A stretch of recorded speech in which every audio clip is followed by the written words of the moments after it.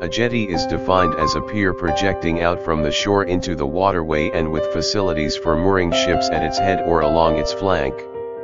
Jetties are normally used at major hazard plant for the loading or offloading of hazardous substances in bulk quantities between ship and land-based storage facilities.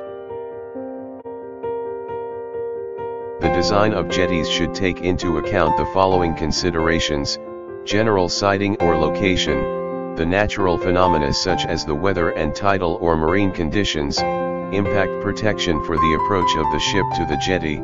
vessel anchorage and mooring requirements at the jetty, ship-to-shore transfer of hazardous substances, and access for emergency vehicles and emergency escape.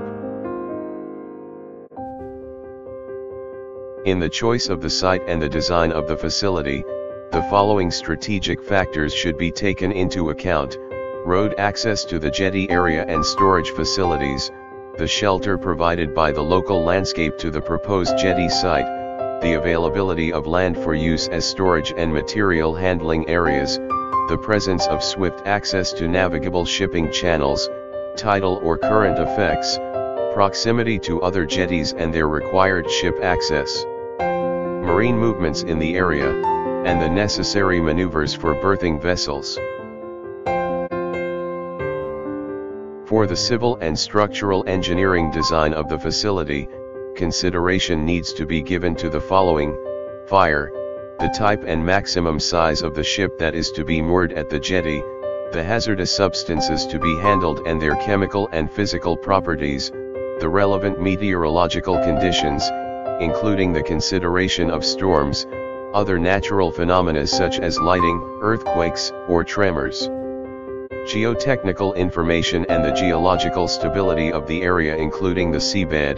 the rise and fall and rate of the tides, cargo handling requirements,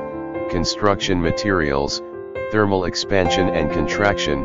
electrical earthing to delivery points and to loading berths given the ignition of flammable vapors can be caused by static electricity.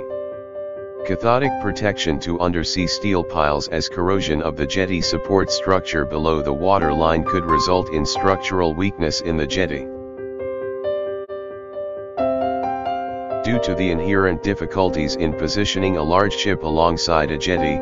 it is essential that some form of protection be available associated with the jetty to protect the jetty from the ship and vice versa.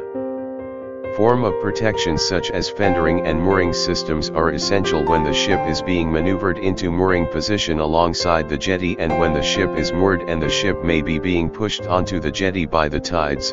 winds, and currents. Adequate facilities should be provided at a jetty for safe and secure mooring. The installation should take into account the range of sizes and types of ship, local tidal variations,